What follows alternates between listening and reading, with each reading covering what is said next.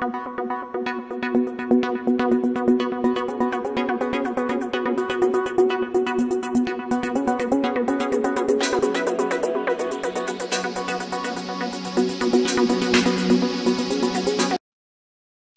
sports fans. It's me, Sportsman Z, and I'm here with another game in my 1980 Pirates career replay. However, we are in 1981 at this point, and we are taking on the Montreal Expos in this game. Their starter today will be Steve Rogers, who comes into the game with a 7-1 record and a 91 earned run average.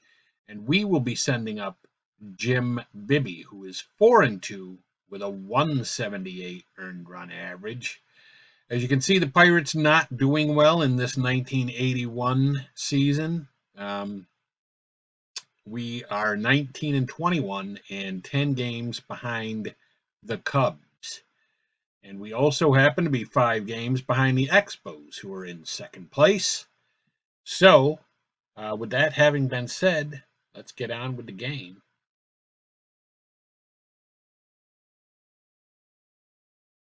And just a quick sanity check of the lineups. And it looks like everything is in order on our end. So, I will say start the game. Probably going to have to adjust the appearance or the camera angle or the camera that we're using. Yes, we will have to do that. Do not like that. So we're going to go to view and we're going to go to pitch camera view and we're going to go home plate camera. I think that's what we want. And let me see here. Initial camera view. No, I want home plate camera. There we go. All right, so that's the view I want. All righty then. Let's see if we can. Yeah, let me put myself right here. I think this is the least obtrusive place. And then we will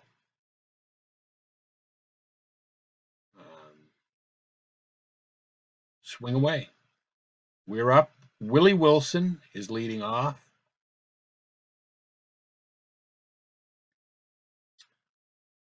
And this is supposed to be Olympic Stadium.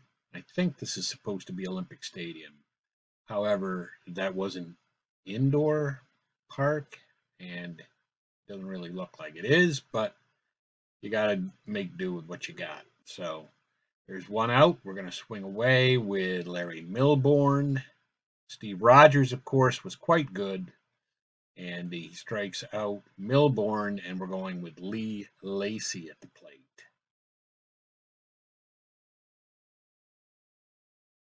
And Lee Lacy looks like he got a base hit.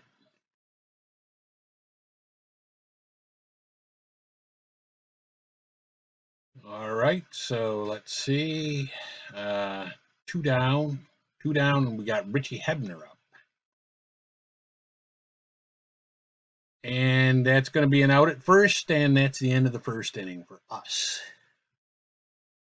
We go to the bottom of the inning. We got Jim Bibby out there. Tony Phillips up at the plate. And now, again, this is out of the park baseball, so the game makes its own trades. So Tony Phillips, if you don't recall him ever being on the Expos, he may not have been. But in this version of the game, he is. And that brings up Andre Dawson. Now, we know Andre Dawson was, and he's trying to steal. I knew he was going. Did we get him? Yes. I think we did. Yes, we did. So now there's 2 down for them, and they have Tim Raines up. Rock Raines, and I will watch him. I suspected Phillips might go, but I still didn't watch him. And Raines is retired, and we go to the top of the second. And Ken Phelps is up.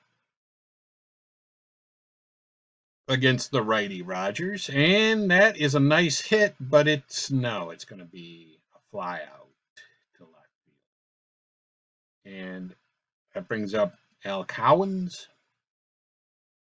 And again, you're same thing with the Pirates. You're going to notice there are a lot of Pirates who were never on the Pirates. Same deal. And I'm not the general manager of the team. I am just the manager. So we have a general manager who makes all the trades and acquires all the talent that we have or lack thereof.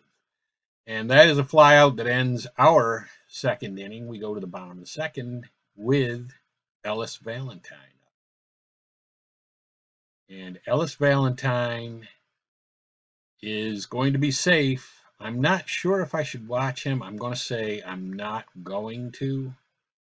And we're going to pitch to Gary Carter. And Gary Carter is going to hit into a double play. Thank you very much. And that brings up, I forgot. I did not see who it was, but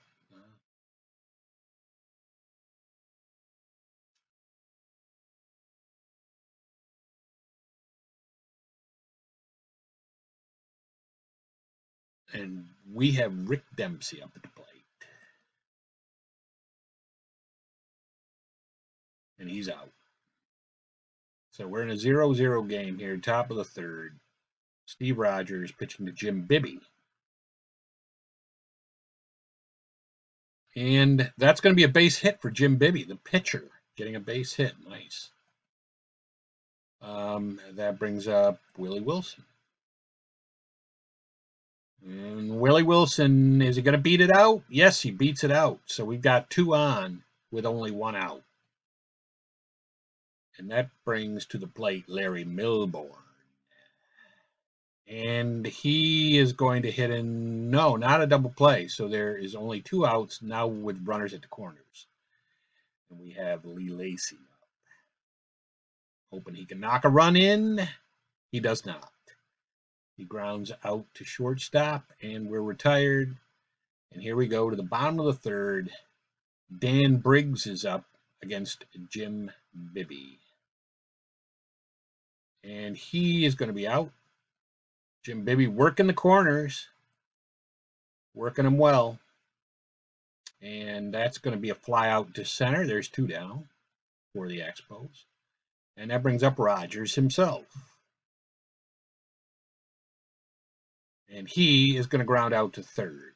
So the Expos are retired, and we are still in a scoreless tie in the top of the 4th inning with Richie Hebner up.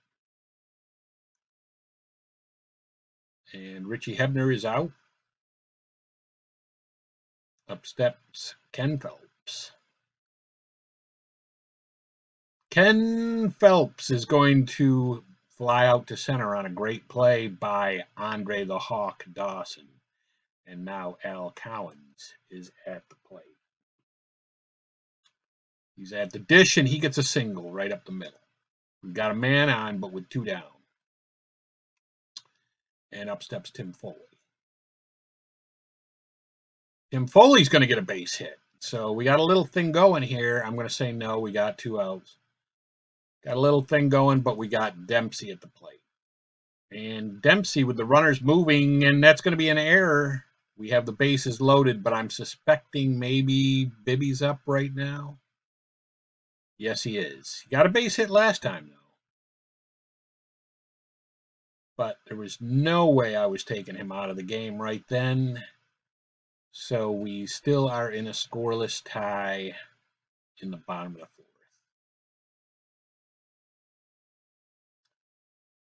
And he is going to be out. You can see Bibby still has plenty of gas in the tank, so no way was I taking him out. Even though there was a possibility we would have had a better chance at getting a run if he hadn't had to hit. And that is going to be a ground out, and the Expos are retired. We go to the top of the 5th. Top of the 5th, Rogers still out there, although we are wearing Rogers down. Looks like his bar is, he's still got plenty left, but Willie Wilson is going to face him. And Willie Wilson hits it up the middle. Let's try to steal and see what happens. And there go. No, he went back. He couldn't get a lead. So he's at first. No outs. Milbourne up. And Milbourne, again, the Hawk makes another great play in center field. So there's one down. Lee Lacy is up. Lee Lacy is lacing it down the right field line. I'm going to send Wilson an extra base. I think with Wilson, it's worth it. And now we do have runners at the corners with one out and Hebner up. And Hebner is going to fly to shallow right, and that won't get... No, it will. It will score the run. Okay, good. We've got a 1-0 lead. 1-0 lead with Phelps up. And let's see if he can homer. No, he strikes out. So we did get a run in, and it's 1-0, and that may be all we're going to get for Bibby. So hopefully he can shut this Expo team down. They are the second place team. They do have some good players, and then they do have some people like Dan Briggs or whatever his name is. So I don't know. But this is Gary Carter. Gary Carter is out. That's 2 down. And up steps Tim Wallach. And Tim Wallach is going to hit the ball just over the second baseman's head for a base hit. And here's Dan Briggs. And he's going to be out as the second baseman takes the ball himself and runs it to second. So we are in the top of the 6th. We've got the slim 1-0 lead. Got Al Cowens up. And he's going to be out. You got Tim Foley up. And he strikes out.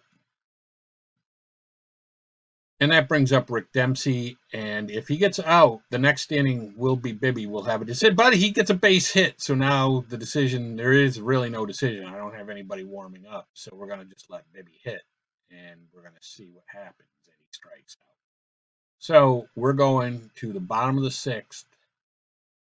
And Bibby still is really, I mean, he's got a lot in the tank for this being the 6th inning.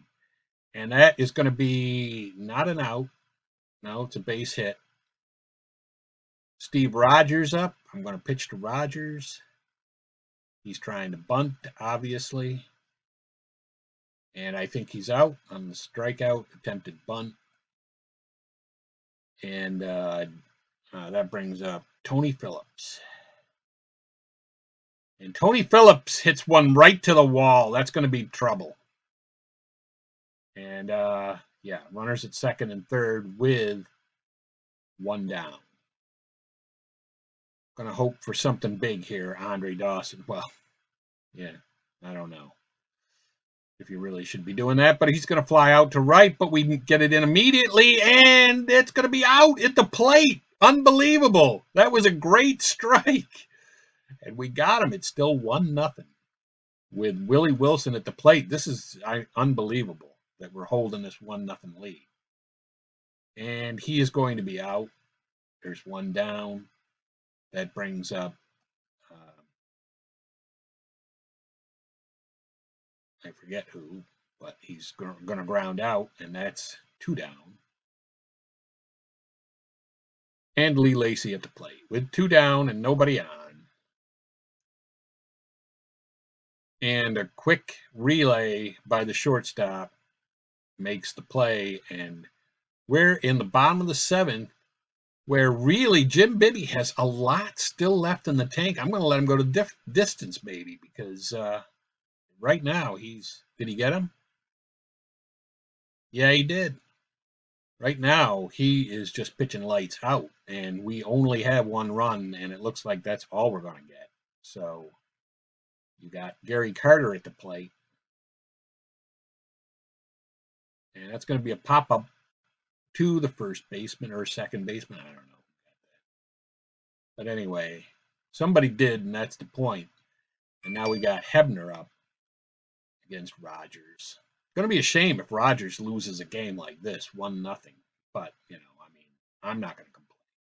That's a deep fly to left field for the first out with Phelps at the plate. And he walks. So he's aboard. Al Cowan's up. And Al Cowens is going to hit into a double play. And we're going to the bottom of the 8th. We're almost there. We're almost in the home stretch. And Bibby still has enough in the tank to at least get this inning. And he does. Runners out. And that brings up Dan Briggs. Dan Briggs is going to get a base hit. See, this is how it happens. You make fun of a guy on the other team, and then he's the one that ends up hurting you. And here's Brad Mills, their third baseman. And we hit Brad Mills. Not a good idea. 2 on, 1 out. Dave Falcone is the pinch hitter. And he gets a base hit that's probably going to score a run. No, it was in time. They tried to stretch it again. Oh, these outfielders for the Pirates are just brutal. You do not run on them. And that's a strikeout that's going to end the inning. And so with another great assist from the outfield, Bibby is still winning 1-0 with Tim Foley up. I think I still got to get somebody up in the bullpen, if even the closer Enrique Romo. And with Foley up.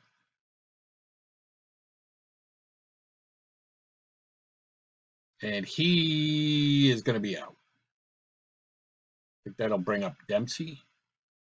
It does. And Dempsey is going to be out. So we're going to let Bibby hit because there's nobody on and 2 outs. That's not really a rally situation. And he is going to fly out to right. But now, if he can get us through the 9th inning, and it looks like by his bar he should be able to. But he allows a base hit, and now I'm going to go get him. I'm not even going to play around anymore. We're going to go get Enrique Romo and bring him in. He is ready. And we're going to pitch.